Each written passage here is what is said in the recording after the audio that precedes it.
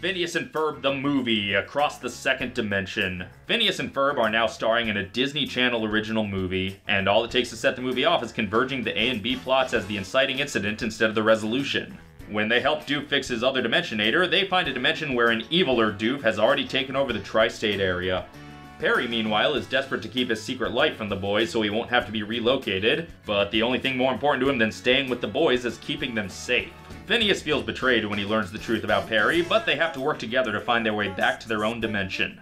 Candace, meanwhile, finds herself eager to grow up, until she meets a version of herself who had to grow up too early, and it gets a little heavy for an animated DCOM, and I really love it. The movie strikes the perfect balance of being accessible to a first-time viewer, but rewarding for fans who have seen every episode. Peppered throughout the movie are both explicit callbacks and more subtle bits of world building, like the fact that the resistance layer under Isabella's house is converted from Pinky's hideout. And it's a nice treat to actually get to see the dimensions that the baby alien, the giant floating baby head, and Candace's hallucinatory zebra come from.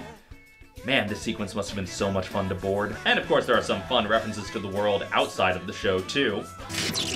Get me! I'm a George O'Keeffe painting. Well, why don't you ask it, Kierkegaard? What? Existentialist trading cards. They came with the gum.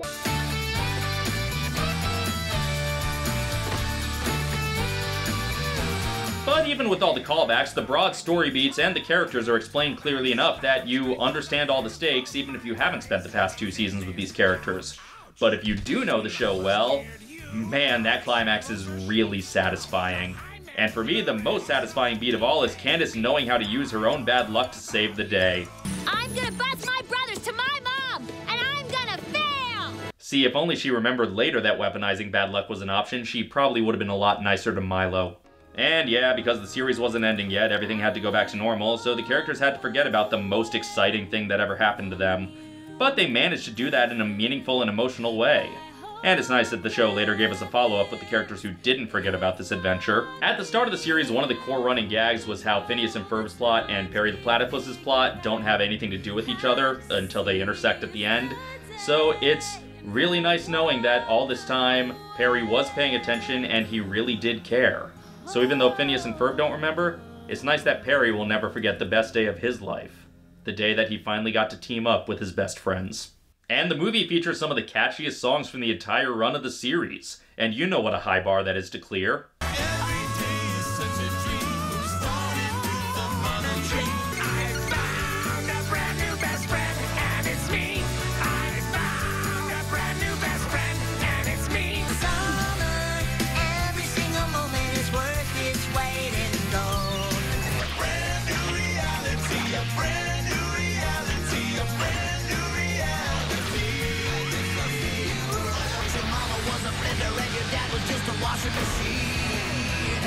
This is a robot, right? Even the deleted song is one of the catchiest ever written. Whatever they build every day, it gets taken away. No one sees it, of course, it's a mysterious force. Oh, and don't forget about the Slash music video. Unless you're watching one of the cuts that doesn't have the Slash music video at the end, in which case, I'm sorry.